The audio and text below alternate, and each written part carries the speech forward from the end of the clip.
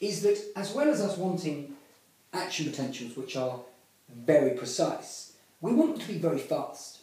Remember, all of our communication systems in our body, whether they be hormonal or neuronal, are about increasing our ability to behave, alter our behaviour for survival, to behave in a certain way according to the environment we see or feel or sense. And hormones are a bit longer lasting and slower acting, but nerves are really fast. And so speed is a hugely important thing in making sure that our responses can be as fast as possible to aid survival. And so when I talked about an axon which had bang, bang, bang, bang, bang, all of these voltage-gated channels opening like dominoes, okay, that is very fast.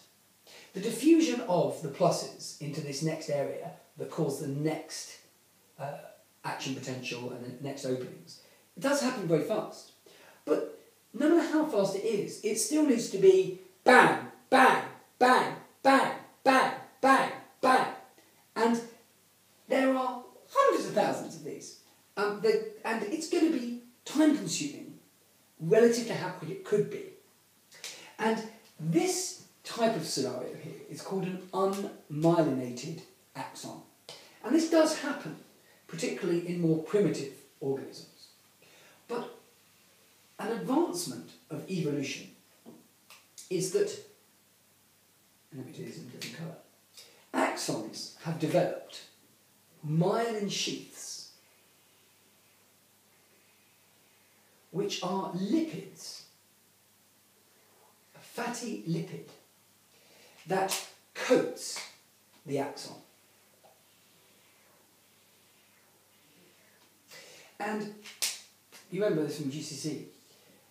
This is the lipid, okay, and this is called a node of Ronvier.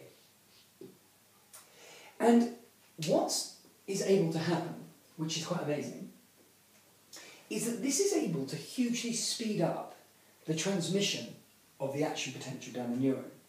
Because instead of going bang, bang, bang, bang, bang, bang, bang, bang, bang, bang along the whole membrane, the action potential is able to jump between the nodes of Ronvier. So it would greatly speed up. So if it's only here and here and here and here that you get depolarization, then that is capable of happening much more quickly than doing the individual voltage-gated channel openings. And the actual way it works, because I myself find this a little mystifying, but we are able, by depolarization here, to instantly, through the movements of ions and the way it works, to set a depolarization here, and then here, and then here. It is not a case of there being diffusion here, which takes a long time, and then that goes. It's not bang, bang, bang. It's bang, bang, bang, bang, bang. And therefore, we have a much faster transmission of the action potential. The lipid itself ensures that it insulates the axon, ensures that there's no leakage, and it actually comes from the cells which assist the nervous system, called glial cells, and they are called Schwann cells, which wrap themselves around the axon, creating this myelin sheath, this covering. And so the action potential is speeded up through the myelin sheaths. There we have the action potential. We go from minus 70 as a resting potential, and then due to a stimulus, or perhaps the introduction of various neuronal signals, we reach the threshold potential. This threshold potential will cause the sodium voltage-gated channels to open, and sodium ions will flood in, making the inside of the axon more positive. We call this depolarization. B here is the sodium channels opening at threshold potential. At D, the voltage-gated sodium channels shut. And we have repolarization as the voltage-gated potassium channels open.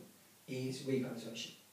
We then get down to F, which is when the voltage-gated potassium shut, and we have hyperpolarization. It's gone, hyper is too much, it's gone past. And then we have a return to the resting potential at G, and this is carried out by the sodium-potassium pump and the leak potassium channel. The time it takes for the action potential to happen and before the next action potential can occur is called the refractory period. It's like the out of order sign before things can work again, and that in essence is a lot due to the inactivity as well as these gates being shut of the voltage-gated channels to make sure that there's no contamination of charges that might be either diffusing back or flowing back in. And that is the action potential.